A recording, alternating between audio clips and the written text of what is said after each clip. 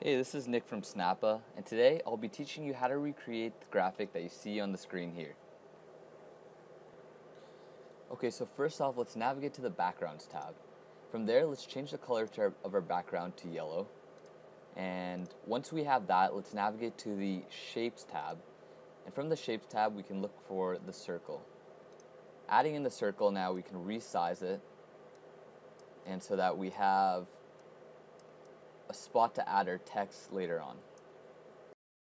Okay, so now that we have the foundation to our graphic, we can go ahead and go to the Graphics tab on the top left here, and we can begin to add icons.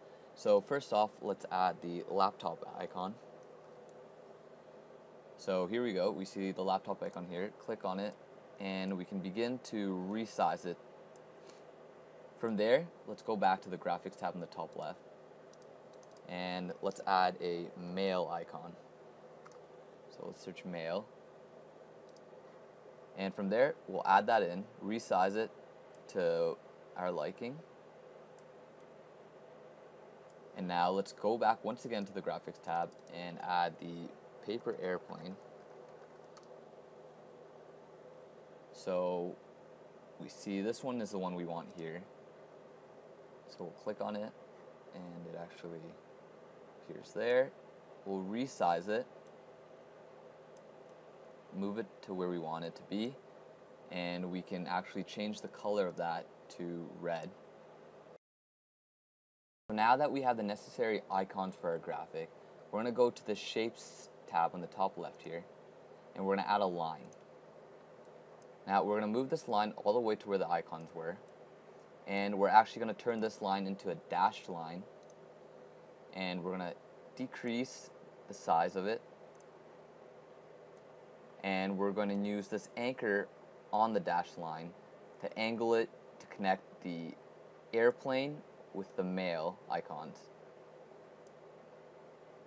You can angle it a bit more, and there you have it. So the next thing we want to do is add text to our graphic. So we'll navigate to the Text tab on the top left, and we'll add a heading.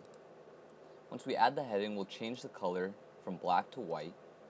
We'll change the font to the font of our choice, in this case Hammersmith 1. And we will now add the text that we want. So in this case, email marketing strategy. From there we can resize our text, and we can move it to the center of the circle. We can also left align it. So the last thing you want to do is add a subheading text. So we'll navigate to the Text tab in the top left again, click Add a Subheading. We'll change the font color from black to yellow. We'll change the font to Open Sans.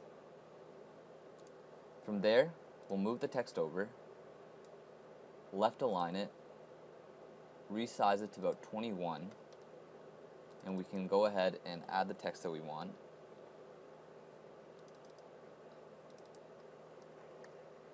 So now you can move the text to align with your heading and resize it so that it fits perfectly under. So that's it for today's edition of the Snappa design tutorial.